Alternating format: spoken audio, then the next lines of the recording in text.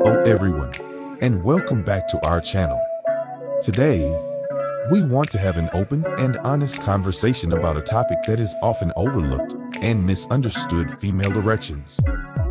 We understand that this may be a sensitive topic for some of you, but we believe that it's important to shed light on this aspect of female sexuality.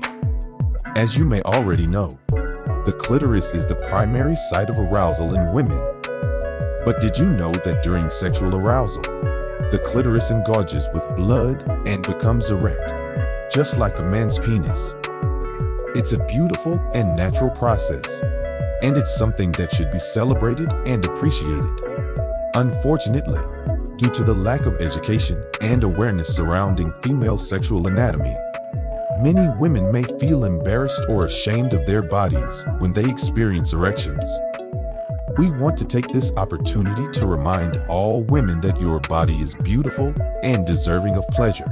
You should never feel ashamed or embarrassed about your body's natural responses to sexual stimulation. We understand that female sexuality is complex and varies from person to person. Some women may not experience erections, while others may experience them to varying degrees.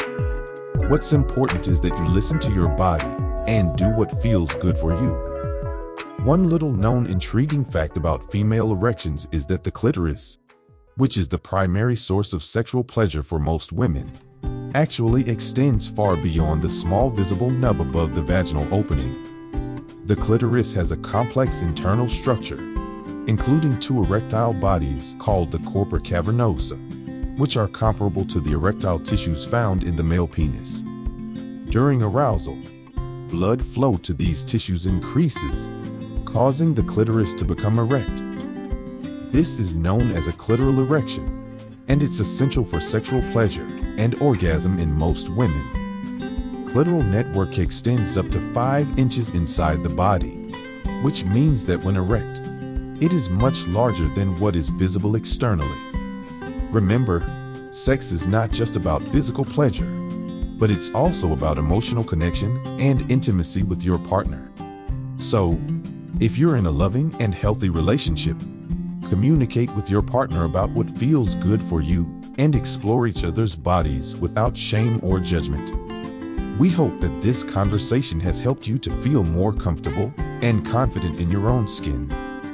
Remember, your body is beautiful, and you deserve to experience pleasure and happiness in your sexual relationships.